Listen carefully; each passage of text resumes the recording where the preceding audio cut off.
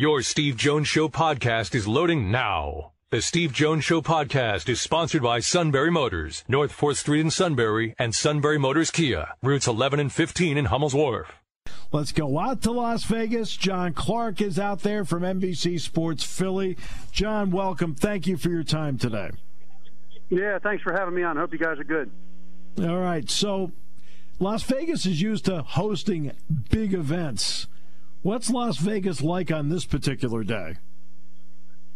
Oh, it's a madhouse. You got lots of people running around in the streets, a lot of people up late at night, and there's a good vibe here today. I mean, the draft was, 4 hours and counting away, and there's just hundreds and hundreds of fans already up on the stage or right in front of the stage area so they can see who their team drafts. And there's a lot of Eagles fans here today. I do see a lot of Steelers fans all over the place. So this is something that people travel to, and when it's a place like Vegas, they're like, hey, let's get on that trip. Exactly. Plus, what are they're going to bring the picks across, some of them across the fountains of the Bellagio, the water in front of the Bellagio. Is that right? You know what? That's where the red carpet is, so that's where they all arrive. But I think when they're drafted, they're going to be at another outdoor stage where I'm at right now at the NFL Experience here. And then there's a big, huge Caesars Forum where they're going to bring the draft picks after that. So there's a lot of moving around for the draft picks, and it's not easy to get around in Vegas. But it's a good setup.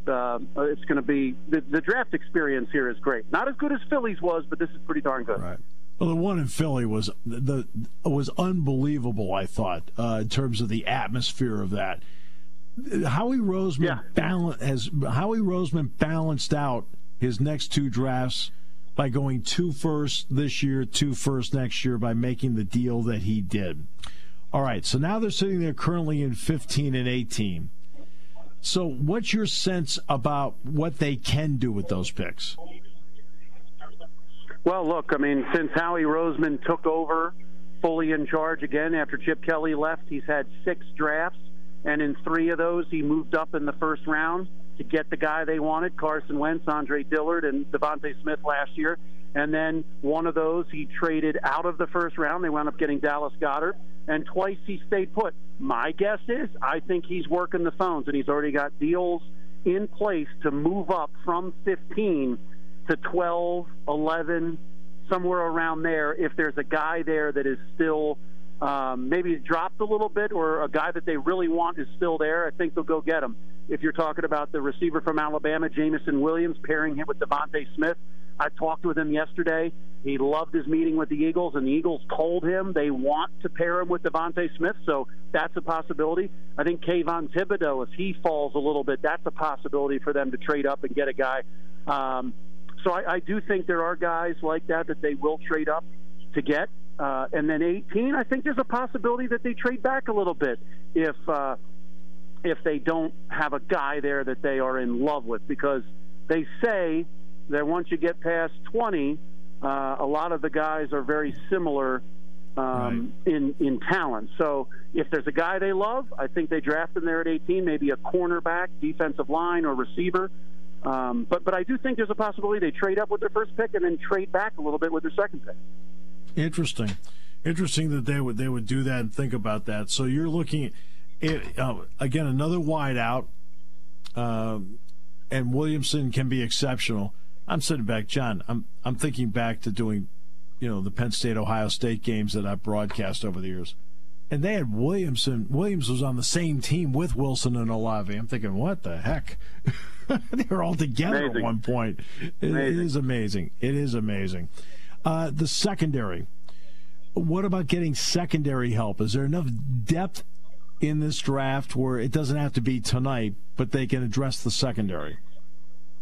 Well, look, I think at pick 18, they could definitely take a corner. Guys that I've interviewed yesterday, Daniel Jeremiah and Charles Davis, they study the draft and everything. They like Booth. So I think there is a possibility that they get a corner at 18. I think 15 would be more about moving up to get a receiver or a defensive lineman, an edge rusher. I know they want an edge rusher. So, look, I think they either get a defensive lineman and receiver, or an edge rusher, corner, receiver. I think they're getting two of those three. Because if you look at the Eagles' history, they either draft offensive lineman, defensive lineman, quarterback, or receiver in the first round. Last time they drafted a cornerback, Lito Shepherd 20 years ago. I can't even tell you the last time they drafted a safety in the first round. Linebacker, it's been since 1979. So, look, they have their beliefs about the premier positions in the NFL, and that's why I'm banking on D-line, receiver, or corner. That's because John, there's maybe 1,200 mock drafts out there. All right, so we'll preface it with that. One of them did have Kyle Hamilton as a possibility from Notre Dame, and again, he's a safety. Safeties aren't usually picked in that in the first 20. What would you think if they got Hamilton? I think it'd be fantastic, but I think he's going to be gone. I mean, I think I think he's a top 10 pick. So I think he'll be gone. But I got to tell you, I mean, I think they value the lines and then who the quarterback throws the ball to and then who's defending the pass. So, I'm just banking on D-line, receiver, or corner. I could be completely wrong, but I think those are going to be the positions they go for in the first round. I think they could get a safety in the second round. They absolutely need a safety. Absolutely, they need a playmaker at every level of their defense. But I think they go after the premier positions with their first couple picks. Right. There's some school of thought that this, because of the lack of marquee quarterbacks, like a year ago you had Lawrence first, you had Wilson going second, plus you had some others that were going to go. There isn't that kind of quarterback draft, and thus it's not quite a sexy draft. Do you feel like it's a functional draft, though, where teams can make themselves better, even though they aren't the, quote, sexiest picks out there? Well, look, I mean, if the Eagles were desperately needing a quarterback, this would not be a good spot. But I think they believe they're going to give Jalen Hurts the chance to be the guy. Yeah. And if he's not the guy, then next year you can get Bryce Young or C.J. Stroud, who are going to probably go, in the top 4 picks. So, this talent pool is less than years past, but they're also looking at next year. I think the Eagles, they're not looking at just this draft. They're also looking at next year together, like you said. So they can get a quarterback next year. They have the flexibility to do that with those 2 first-round picks. Exactly. And then there's going to be more talent next year as well. Yeah, they balanced it out, and which is terrific. You've been able to talk to some of the draft experts. Have you been able to talk to anybody associated with the Eagles? Because that's usually a tougher task, but you have great connections too. So, well, I was not at their draft availability. I was sick that day, and they don't allow you to come to work if you have any I got symptoms. You. So I wanted to stay away from everybody. So no, I have not talked to them, but. Just past experience, Howie likes to move. He doesn't like to stay put. If he sees a guy that they really want, and he's 3-4 picks away, like last year, they wanted Devontae Smith, and they knew they had to leap over the Giants to get him, and so they worked a trade with the devil, the Cowboys, to do that. So they're not going to sit still. If there's a guy that they want, and they got to move up 2, 3, 4 spots, they're going to go get them. And that is their MO. So I do think that they really like some of these receivers, and I don't think it matters that this is the 3rd straight year they could possibly draft a receiver. I don't think it matters. You just got to get it right. And the thing with that is all these receivers on the free agent market who got the huge money, the Eagles, they couldn't get involved with that. They didn't want to get involved with that. So I think this is a way to keep their costs down. If you're able to have Devontae Smith and Jamison Williams as your receivers for the next 4 or 5 years under rookie deals, that is unbelievable. So, I think they can get great value drafting young receivers. Well, got to get it right. Right, got to get it right. But, for example, Olave might be there, right? Yeah, I think they like him too, yeah. Olave can play right away. Williams can't play right away. Let's be honest. Williams can't play right away.